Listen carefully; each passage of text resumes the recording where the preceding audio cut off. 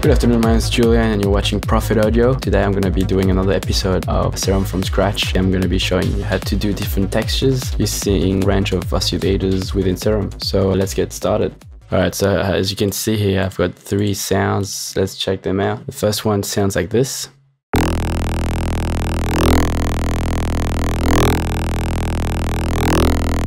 As you can see, this one's pretty tough. It's got a lot of character to it. This is number 2.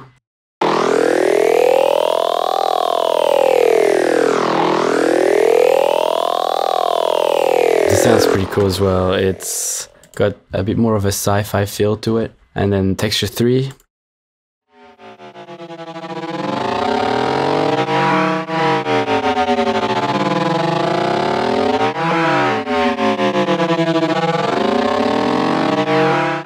Wow, this last sound is pretty hectic as well. It's almost like it's glitching onto itself and having all these movements.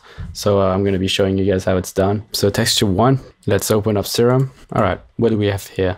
We have a sine wave, and this wave called I Can Has Kick, which is just in the digital right here, as you can see. So this first sound literally has no effects on it. No filter, no noise, no nothing, just those 2 waves. And the main thing that's happening is the FM synthesis here. So we're using this oscillator to affect the first oscillator. So basically, if we hear it without, it's just your normal sound wave. But as soon as we add this second oscillator in,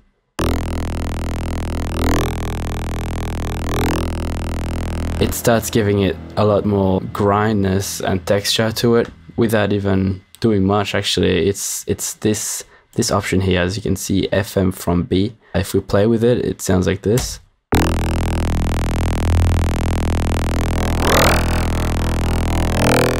It's almost like it's forcing this waveform to modulate the first sine wave we have here. This first sine wave also has 7 on the unison. I've talked about this in previous videos. Let's check it out actually. If we put on number 1 and on an F7, we can see it really gives it movement by fluctuating it. I also put here the pitch value up a little bit. If you play with this, you can get some really interesting sounds. I usually just try and see if I can get anything interesting by pitching it up or down. So that's pretty much it. There's literally no LFOs, nothing else.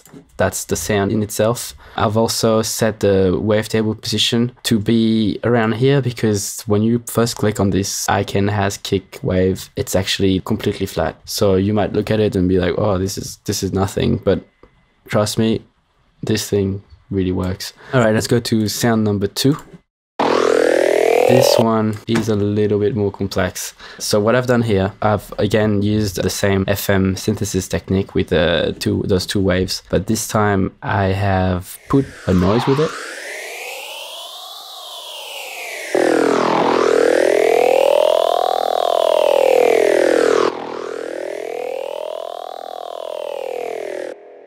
Pretty cool, huh? So alright, let's talk about what's actually going on here. This first LFO, I've made this little sequence. Basically, I make the starting point and the end point be the same, so that when it's going back on the first loop, so here I set it on 4 bars, so it's doing those 4 bars and coming back. By having it on the first and the same, in the same position, allows the loop to flow better. Instead of having to come back to a different position, it just flows back into itself. So this is affecting the cutoff, and I've put this formant filter in there. Formants really give such a cool vibe to certain sounds. Let's hear it with that.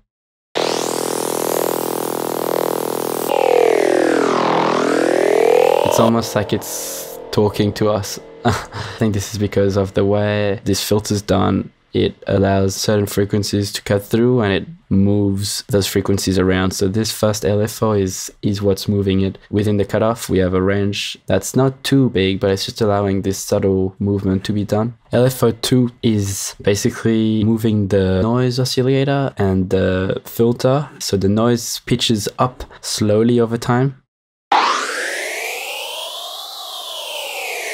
then comes back to itself. Same for the formant option here. It starts from nothing and goes into it, then comes back slowly to its original position. I think this is an important step because it really gives that movement within it. LFO 3 is FM synthesis. You know, this is a quicker rate because I want different movements to be affecting different parameters. That's how it sounds so complex, because there's different layers of grooves within the one sound, and there's different things going at different rates, and I think that's what allows this sound to sound so complex and have so much movement within it. So this FM LFO is just doing this. Let's see.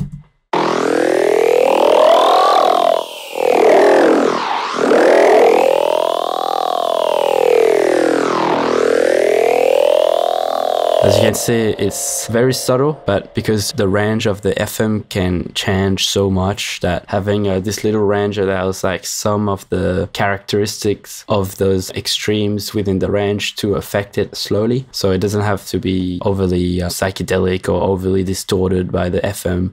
Next up, we have some effects I put on. So there's one dimension. It's allowing the sound to feel a lot wider, and it's almost like it allows the sound to breathe more.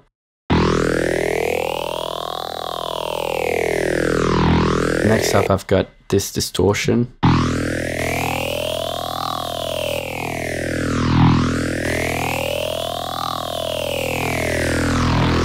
I feel like this really adds texture to it. It's almost like some of those high-end details come to life with it. Next up, an EQ. Here is more of a personal choice because I felt like there was so much over the frequency bands, like so much bass and so much of everything at once, that I felt like if someone was to actually use this in a video game or a movie soundtrack or any effects that you may want to use this in, I felt like it's way more subtle when the bass is gone and some of those high ends are a bit attenuated. So if you guys want to experiment with this, you can set it to be, you know, more bassy or whatever. So it's up to you here. Next up, I also put a filter.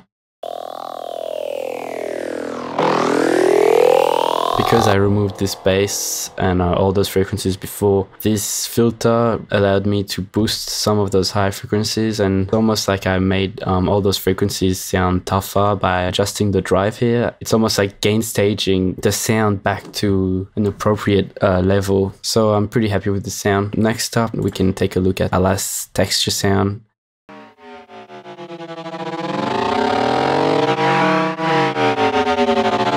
This one is pretty crazy. It's almost like it's bending into itself and having all these different movements within it. Here we can see that I used a squelchy FM wave in the spectral section in Serum. And again, that ICANN has kick. That's usually a go-to if you want to make things sound pretty crazy. And it's a good way to do FM synthesis on different waves. So you just use this one. You don't even have to have it up. You can just put the volume down and have it be affecting the first oscillator. So here, as we can see, I have also a noise that's set on this one, the H breath.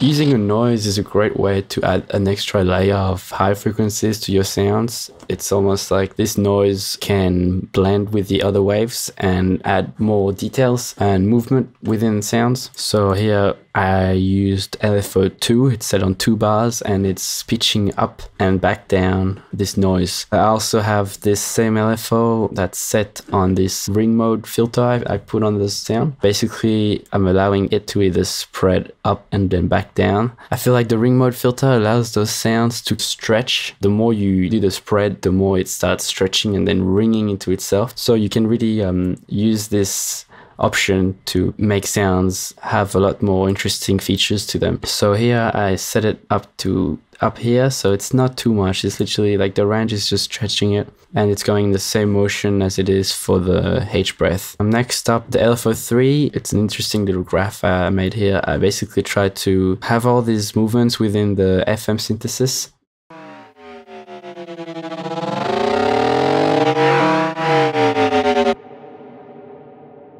The starting point and the end point be the same, because it's almost like it's sequences of the sound going whom, whom, whom, and it's like every time it comes back to this one bar, it's like almost giving it this aggressive feel to it, and that's what makes it feel like it's like really coming in and out of itself. The last step you gotta do is put all these effects. So these effects, again, give it life. And as always, I put a dimension on. So let's see without and with.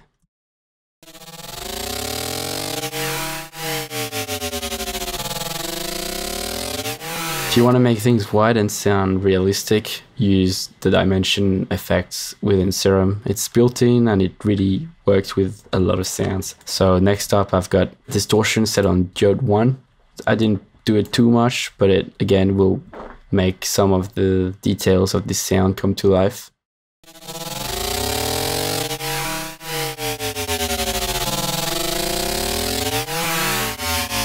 How cool is that? Next up, I cut some of those low frequencies and some of those highs as well. I like to cut things that I know are not too necessary, so it allows more space within the mix. You would have this combined with other sounds, so this is an important step, but you know, you don't have to do it. It's really up to you and how your project and your sounds are blending in together.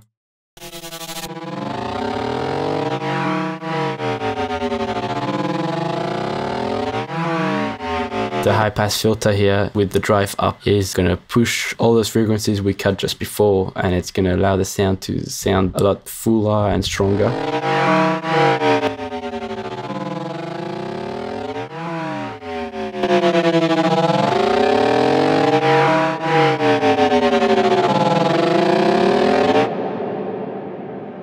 Well, that's it for today, guys. Those were 3 texture sounds from scratch from Serum. Please check out the channel for other content. We have different series on composition, how to use free softwares like Pro Tools First, and also free plugins for you guys to try out. I hope you guys enjoyed this. Please give the page a subscribe and share it around with your friends. I'll catch you guys next week for another episode of Serum From Scratch. Take care.